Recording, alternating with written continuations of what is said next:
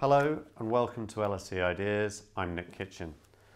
We all saw the protests in Russia after the presidential elections in 2012, but Vladimir Putin is still in power.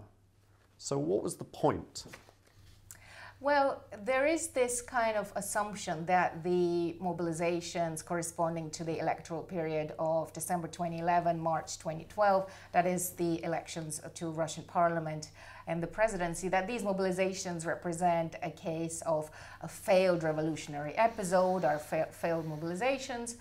And in that sense, they're different from the mobilizations that occurred elsewhere in the post-communist region, for instance, Ukraine, or Georgia, the color revolutions. And what our research does is tries to puncture this myth of the kind of failed aspect of these mobilizations. And we've done that by gathering data for protests that occurred in all Russian regions around that particular electoral period, and also for the period 2007 until 2013. And we use that as baseline data. And we also gathered electoral data for precinct level data for voting. And what we find is that actually protests in the regions of Russia helped reduce the magnitude of electoral fraud, even when we control for factors that are conventionally employed as controls in analysis of Russian regional politics. Rodion, can you tell us a little bit more about how you actually went about conducting this research? We collected polling station data for 95,000 polling stations in all over Russia. And we went out and looked for the evidence of electoral fraud committed by local authorities. When local authorities have incentives to commit fraud, what they might do, they might just write made-up numbers in the polling electoral data. And these made-up numbers are not what we would expect these numbers to look like. So in the fair elections, the last digit numbers in turnout counts are fairly random. So they're uniformly distributed. The probability of getting a 0 as a last digit number is the same as probability of getting a 9. When people try to invent these numbers, that's where this uniform distribution breaks down. And because we don't have the mental ability to randomize, we don't have the random number generation in a machine in our heads. So that's what we were looking for, and sure enough, we found some strong evidence of that kind of blatant fraud happening in regions across Russia, not just one or two, in different regions all over the country.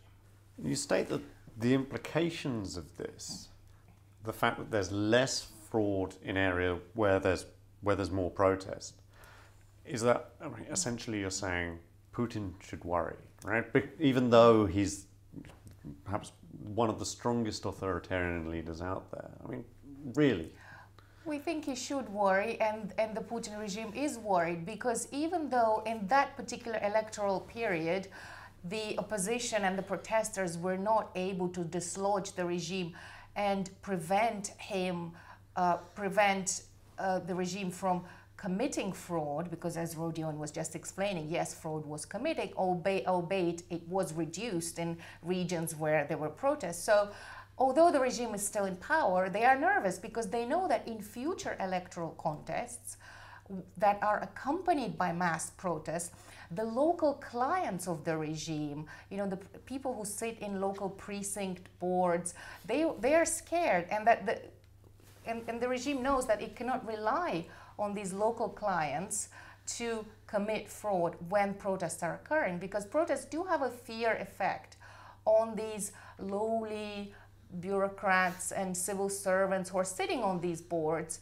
because they are much more vulnerable than the national regime. If it were just up to Putin to write in those fake made-up numbers, he won't have the same fear effect as do these local officials who are a lot more vulnerable. So the regime now knows that it cannot rely to the same extent on these officials to commit fraud. So yes, they should take note, and they are taking note.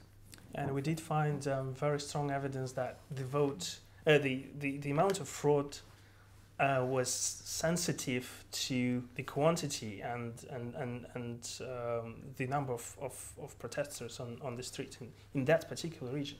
Rodion Skovoroda, Tomila Lankina, thank you very much. Thank you. Thank you.